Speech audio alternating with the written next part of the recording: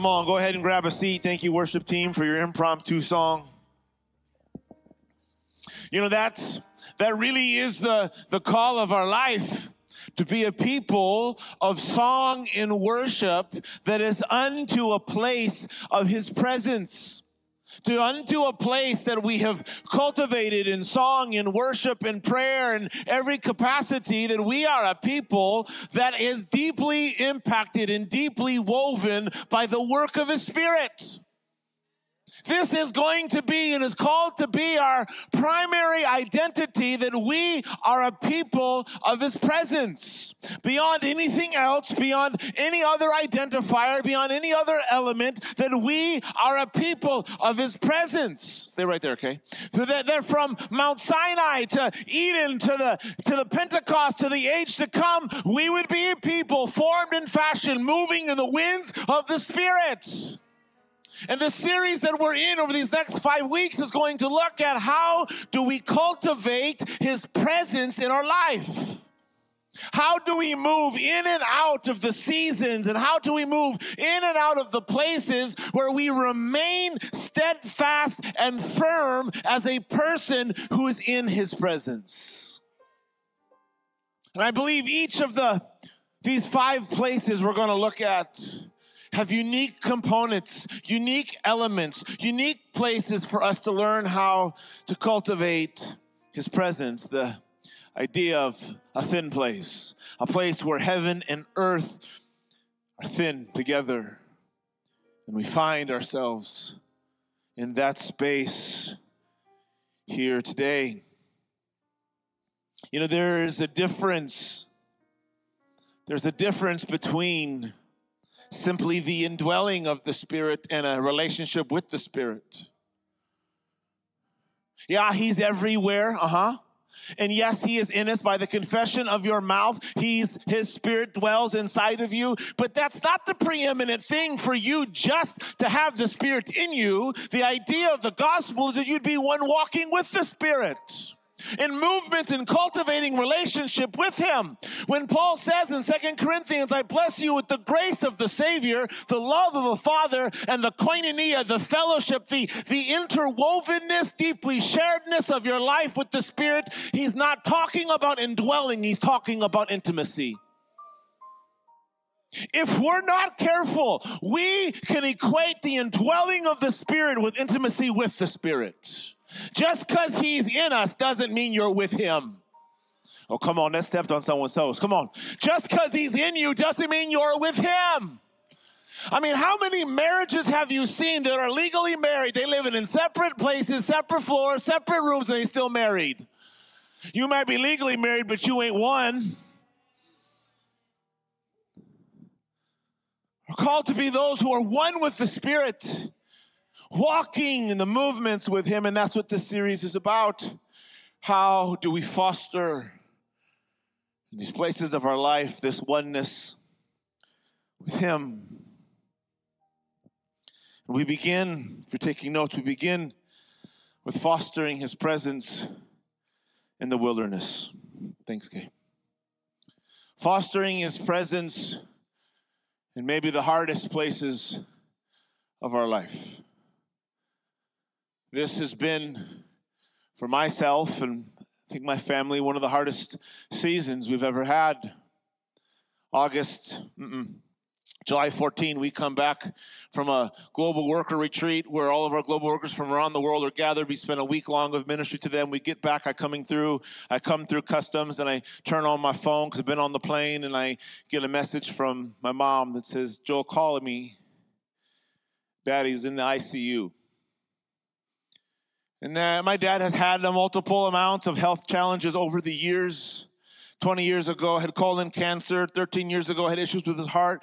A year and a half, 7 years ago, died in our driveway, resuscitated, a miracle unto itself. A year and a half ago, was diagnosed with multiple myeloma and had been working through all kinds of health issues. And we knew health was not great, but the hope was we had more years than what we had. And I get a phone call that says, Dad's in the ICU. And this precipitated for the next 29 days a life that was really lived in 3 places. Here at the church for for 4, 5, 6 hours, fostering the leadership of the church here. And then I would leave the office and go to the ICU and spend 3, 4, 5, or 6 hours with there. Because, my Italian mama, married to him for 60 years, was not going to leave him by himself. So I'd have to go to the hotel. He thought it was a hotel sometimes. I'd have to go to the hospital to kick her out and say, go home and shower and get clean and eat. And then whatever I had left at 8, 9 o'clock, come home and see the kids and the family. This precipitated for 29 days and was deeply hard. And many of you prayed for my family, for my wife, for my mom, for myself. And it was 2 weeks ago, we'd come to the last bit.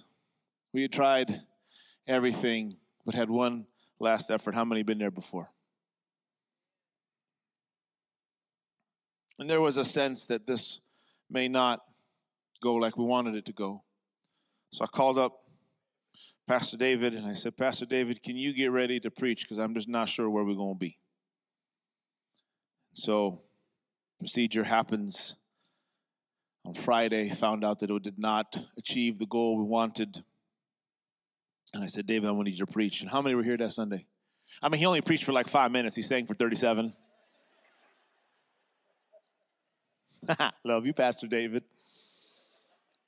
But that sermon that he preached didn't come out of a Google search. That came out of a deep well of his soul and his heart. And I am thankful for a pastoral team that in the moment, like your worship team, can pull from the deep recesses of what God has. Well, sure enough, on that Sunday at 11:58, my daddy passed away.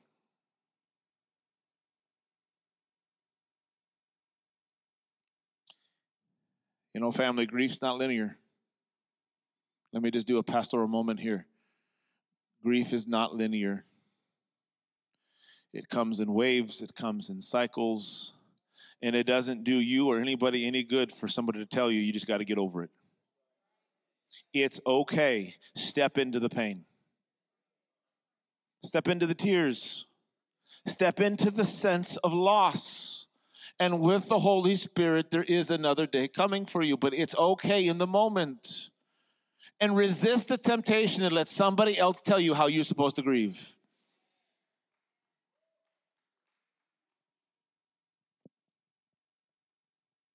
I'm thankful for my incredible wife. Couldn't got it without you.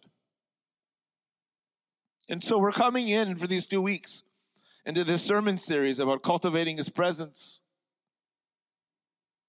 And I've been thinking, Lord, is this really where we're going? Is this really what you're asking Joel Solomon to have to maneuver in this moment in time and to cultivate your presence in this place and loss and hurt and pain and unanswered questions that we have?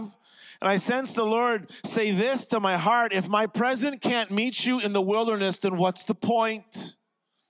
If I can't meet you in Shale, what's the point of meeting you on the mountaintop? If I can't meet you in the pain of a bad doctor's report, if I can't meet you in the scope of the midnight hour when you got no answers for what's happening, then what's the point of me meeting you at all? I heard him say, yes, the thin place is where you're starting, because that's the place that you learn about my presence the most. That's the place where I form you and teach you the depth and the width and the power of my presence. I sense we learn more about His presence in the barrenness of the desert than we do the abundance of paradise. And this is what I think happens in the pattern of our life. Wilderness comes. Pain and loss and hurt and frustration happen. And what takes place in this moment is kind of one of two things. Out of our hurt and out of our pain and out of our frustration, out of our anger at times towards God, we just retreat and throw our own selves a pity party, and we move away from the presence of God. I don't want to talk to you. I don't want to sing to you. I don't want to pray to you because you didn't do what I thought you're supposed to do for whatever reason, and I'm going to retreat back to here just because I don't like what's happening. Anybody ever have a moment where I don't want to talk to you, Jesus? You omnipresent anyway. You know everything that I know before I say it. Well, just read my mind, because my word ain't going to say it to you. Wilderness causes, if we're not careful, a place of retreat. And yet, when we look at Scripture, the point of wilderness is not retreat, it's engagement. The point of wilderness is not a retreat from his presence, but actually a fostering of a work of his Spirit, because heaven's plan is for us to pursue him with a deep longing. And sometimes, family, wilderness is the only thing that can do it. Sometimes wilderness is the only thing that pulls out of our hearts the pursuit to cultivate the place of his presence. And if he meets us there, then he meets us anywhere. If you have your Bibles, turn to the book of Hosea. Hosea is a quintessential text about the wilderness place. It's been an anchor text for my own life. And we see some principles in this text that we're going to look at. How do we cultivate this place of his presence? Let me give a quick overview of Hosea. God had always equated idolatry, the worship of other gods, with adultery. In the same way that a man and woman is meant to be exclusive with each other in marriage, so God was expecting Israel to be exclusive with him. In the time of Hosea, Israel had wandered away from their affections towards God, and they had began worshiping other gods, and he's wanting to show them two things. Number one, I want you and I want you alone. And number two, despite your tomfoolery, I'm still married to you. Turn to somebody and say, thank God for his faithfulness. Come on. And so he finds this dude named Hosea, a prophet. And he says, Hosea, I want you to be a life marker of how I am faithful to my bride. And as a minister, I'm like, cool, I'm down with this one. Make my entire life about how faithful you are to us. So he says, so Hosea, go find a woman in prostitution and marry her. Hashtag holy nope. Don't come up to me and say the word of God came to you to go marry a woman in prostitution. I'm going to tell you that ain't Jesus. But it was for Hosea. So Hosea finds a prostitute named Gomer. And marries her, buys her from her pimp. And then together they have one child. She continues to play the role of the harlot, has two more kids, not with him. So now she's got three. After 3 kids, she's like, deuces, I'm out, and goes back to her pimp, her John. And he is left with 3 kids, only one his own. Don't know who the other 2 baby daddies are. And God says, now that you know that I'm faithful to my people, go back and get her again. Go buy her a second time, and may that covenantal relationship show you that I am that committed to you. And in that place, in that moment, God recovenants with Israel in a similar fashion. And this is how he does it. He pulls Israel out of their safe places and brings them to the wilderness to covenant with them that they'd foster a fresh relationship with him. If you have your Bibles, turn to Hosea chapter 2. We're just going to read a couple verses and learn our lessons this morning. Hosea chapter 2, the Wilderness Approved Bible has paper and leather. It's up on the screen for you too if you need it. Verse 6, this is God speaking to Israel, therefore I will block her path with thorn bushes. I will wall her in so that she cannot find her way. Verse 7, she will chase after her lovers, but not catch them. She will look for them, but not find them. And then she will say, I will go back to my husband as at first, for it was better off with him than it is now walled off away from my lovers. Verse 14, therefore, this is God now speaking to Israel, now that she's been walled off in the wilderness. Therefore, I'm going to allure her. I will lead her into the desert and speak tenderly or lovingly or comforting to her. And I will make the valley of Achor a door of hope. We'll come back to this. And there, say there. And in that place of transformation from despair to hope, there she will sing as in the days of her youth. And that day, verse 16 declares the Lord, you will call me my husband and no longer call me my master. Verse 19, I will betroth you to me forever. I will betroth you in righteousness and justice and love and compassion. And I will betroth you to me in faithfulness, and you will acknowledge the Lord your God. The first thing that we find out in the wilderness place, the first thing that happens when we're drawn into this area of hardship and pain is this: my own longings are exposed. Israel, just like us, at times have wandered away from a primary pursuit of his presence. And cultivating his presence begins with actually wanting his presence. You ain't going to cultivate something that you don't want. My 7-year-old Cora taught me that. And until I realize my longings have been towards something else, I won't actually cultivate the presence with him. Until I find out I don't want other stuff, I won't actually say, but I want you and you alone. And what God oftentimes has to do is show us ourselves. Sometimes the enemy is not out there. Sometimes the enemy is enemy. And so what does he do? He's going to grab you from your pursuit of other things, bring you into the wilderness where it's just you and him, and in that place, he's going to cultivate in you a desire for him.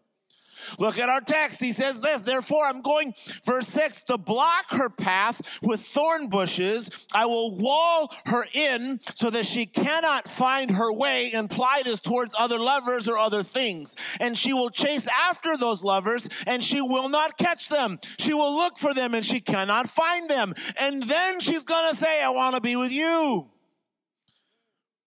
This is the divine work of God, is to get you to shed off your other lovers. This word wall that he uses here in verse 6 has a sense not of a military wall, not of a wall to keep things out, but it's a wall to keep things in. It's actually the word used as a shepherd would build a sheepfold or sheepfold. He does this for the protection of his sheep. He does this to keep them in one place so that the sheep can know the shepherd and the shepherd can know the sheep. Family, it is God's divine leadership to wall you in sometimes from you.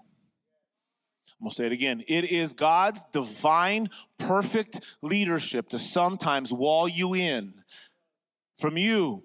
Sometimes we in the wilderness, as we'll talk about in a minute, because something happens to you. Sometimes we in the wilderness because you did you.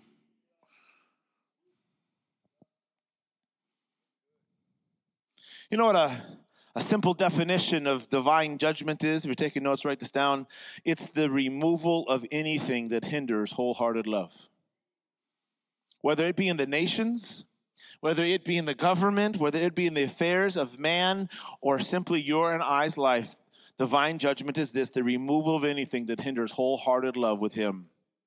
And he likes you too much to let you pursue other lovers. It is his perfect leadership to lead you away from the stuff that distracts you from the real place of his presence. Sometimes that promotion that you didn't get, that wasn't the devil, that was not man, that was God himself. And he said, you are chasing that corner office, you are chasing a big bank account too much, almost strip that thing away because you've made money your God.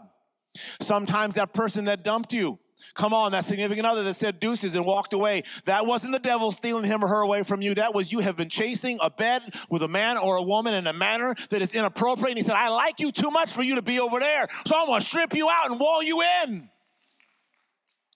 We cultivate relationships with stuff we're not too often. And for the love of God towards us, he says, let me strip away this thing, bring you into a wilderness place where only you and I are together. We need to stop cursing God for some of our wildernesses and thank him for it. You know, we like to sing that song, you a good, good father. It's, help me out, it's who you are, and I'm what? And I'm loved by him, and it's who I am, it's who I am. You know that song? Come on, help me out, Deep. Be kind of quiet. But then there's that bridge to him being a good, good father. We say, and you're perfect in all of you're perfect in all of to us. He's perfect in his promotion. He's also perfect in his discipline. We can't celebrate his perfection of leadership when he blesses us and curse him when he decides to discipline us. It's all perfect leadership. We can't celebrate his divine protection from an accident, from a thing here, and not celebrate his perfect sovereignty when he doesn't answer the prayer to heal. Either he is or he isn't. And in his perfectness, he exposes the entitlement in our heart. He exposes the selfishness in our heart. In his perfectness, he exposes our pursuit of other things. Because with those other things present, we won't do the work to cultivate his presence. And only the wilderness does it. Only the sheep pen that he makes and forms around us does it.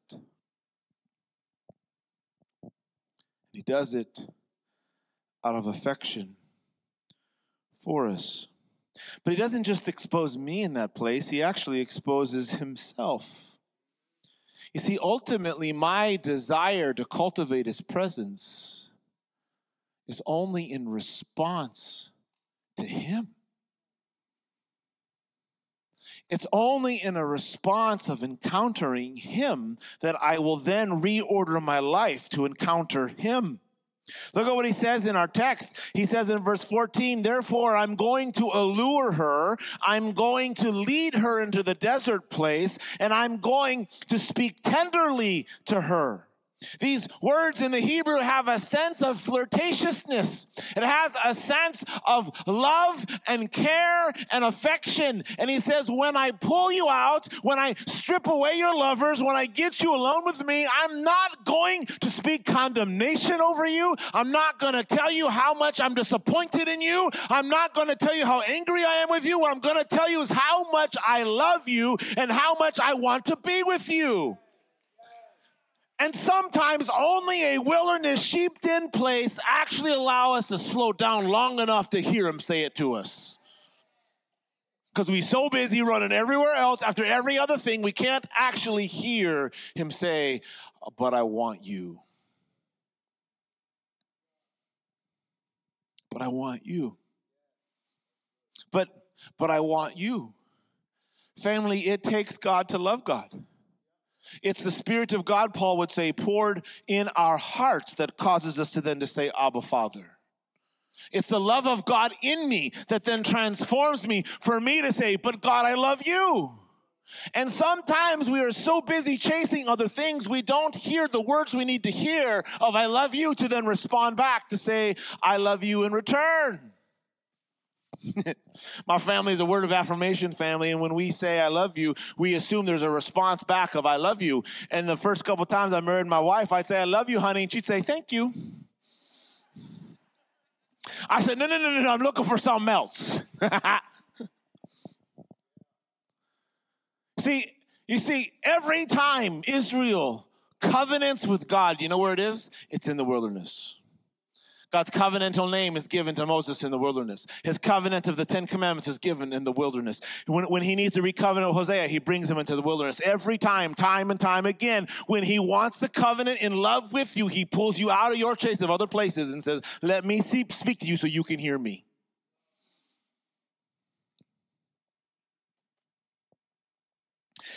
There's one thing that I, maybe above all else, remember about my dad. I'm growing up and have all kinds of sports stuff coming and going from practices and things. My dad's a local pastor for 44 years in a small little town, basically running the church himself. As you can imagine, all kind of stuff happening there. And whether I was busy with things and he was busy with things, at some point in that day or that evening, life was going to stop and he was going to say one thing to me. Joel, come here, son. Joel, I love you. And there's nothing you can do to make me love you more. And son, also, I love you. And there's nothing you can do to make me love you less. I just love you because I love you. That little phrase is the phrase I speak to my kids often. But how was I going to hear it? Not because he texted me on the go. Not because he did a quick email to me. It was because at some point growing up, every day, every night, I was going to hear them words. The life was going to stop. He was going to sheep pen me in so I could hear that word, I love you. And those words settled a young boy's identity that I didn't have to chase after every other thing, every other lover, every other element, because I knew my daddy loved me. Some of us are chasing after every other thing because you have not heard the word of your Savior. You have not gazed into those eyes of affection and fire that says, above all things, I love you. And when he says it, he's not mostly angry. He's not mostly upset. He's not mostly frustrated. He is in deep affection for you. And the wilderness place is to get you to slow down long enough so you can hear how much he cares for you, to expose your heart and expose his. But we don't end there in the wilderness place. That's this place of affection and cultivating. That's what he wants to do. But the question becomes how then?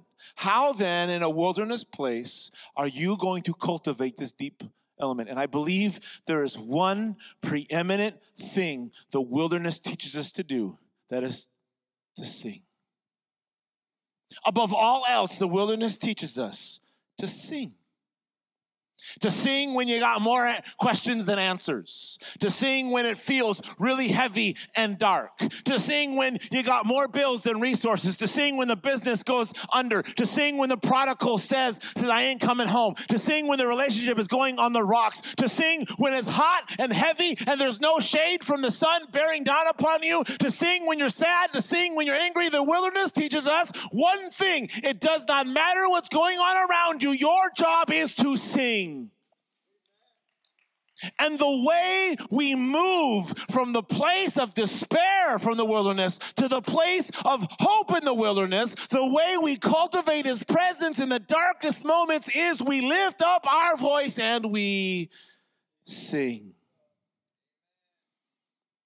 And I'm convinced of this.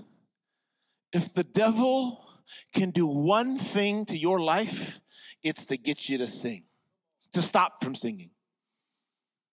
It's as if in the wilderness place, if he can get you to stop singing your song, he ain't got to do anything else. He ain't gotta bombard you with other things. He doesn't have to do anything else, because if you are not singing in your wilderness place, you will self-destruct. You will sabotage everything in your life unless you can sing. Because it's something about the lifting of our voice that moves us from a place of retreat and anger and fear and worry to a place of engagement and presence cultivation. We've got to sing. Look at our text. God has now moved Israel to a place. He's lovingly spoken over her. And what is her response? Her response is not more Bible reading. Her response is not more praying. Her response is not more fasting. Her response is not more community with each other. Her response is to sing her song. Verse 15, I will give her vineyards from there, place of sustenance and provision, place of abundance. And the valley of Achor would be a door of hope. Achor can literally be translated as the place of trouble, the place of despair, the place of disdain.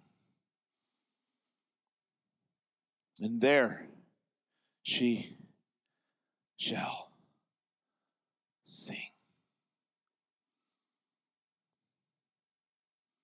It's the song from your lips that turns the dark night of your soul into hope. The day of transformation, the day of covenant that he talks about in verse 16, where we call him our husband and not our work master, happens because we've sang. If you can just keep singing. If you can just keep singing, the place of hurt and pain dissipates. I'm not saying it's happening in a day. I'm not saying even it's happening in a year. I'm saying if we can just keep singing, this place of heartache and pain begins to turn to hope again. And this is my fear. This is not my fear. This is my sense. My sense is some of us, you're not in a wilderness place because you chased other lovers. You're in a wilderness place because something happened. And the enemy has come with all of his attempt to steal your song. And because grief can be so heavy, because mourning can feel, because the sense of loss can be so profound, you've just stopped singing. I mean, you come to church, you sit, and you hear and listen to the song of the gathered church, and there is power in that, but you've stopped singing. You've stopped lifting up your own voice to sing to him. And what you don't know is you've stalled your journey out of the pain because you stopped singing.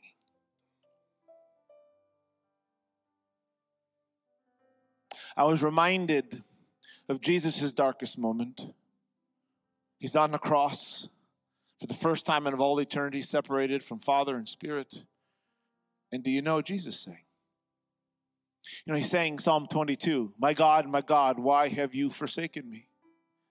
I've cried out all day long and at night, and yet I hear not from you. Verse 1 and 2. But then he gets to verse 3. But you, O God, are holy, and you are enthroned in the praises of your people. In Jesus' darkest moment, he recites a psalm that speaks of God's inhabiting presence in his praise. He would dwell, he would remain in our song.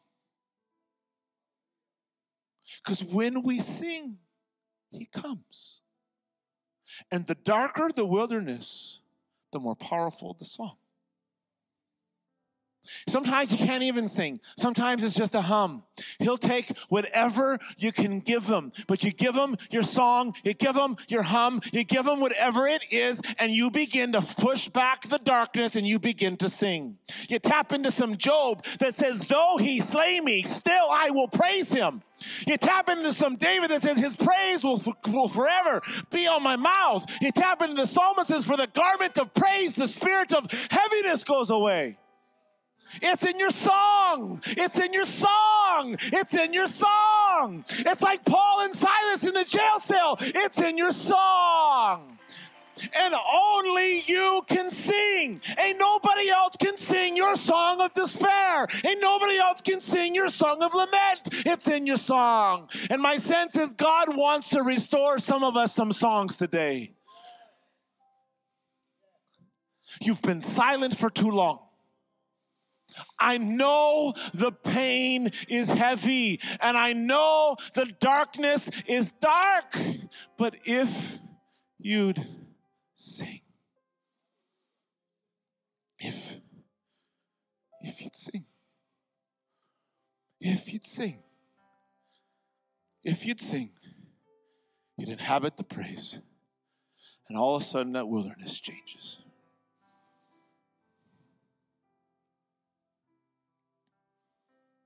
My daddy, he passed away at 11:58, August 11th.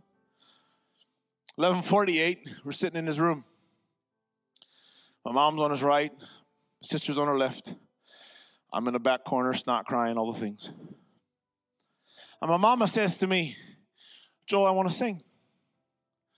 I don't want to sing. Joel, I want to sing. I want to sing. And the only way an Italian mama can do, she just looked at me. Okay, we're going to sing. Now, truth be told, they left me out to dry. We started to sing. Neither one of them sang. Left me on myself. I mean, I ain't going to win American Idol on a good day, but let alone in this moment. And I'm thinking, I don't want to sing. I don't want to sing. We were 10 minutes away from my daddy breathing his last. I don't want to sing. I heard just my daddy say to me, son, what do we do when it's hard? We sing. What do we do when you get a colon cancer report 20 years ago? We sing.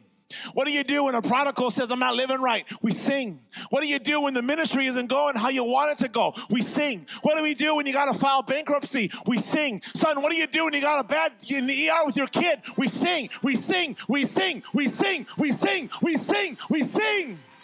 We sing. We sing.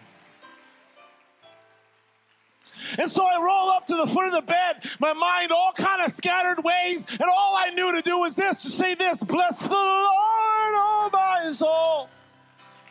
Oh my soul, worship his holy name. Oh, it's time to sing your song. Sing like never before. Oh my soul, I worship your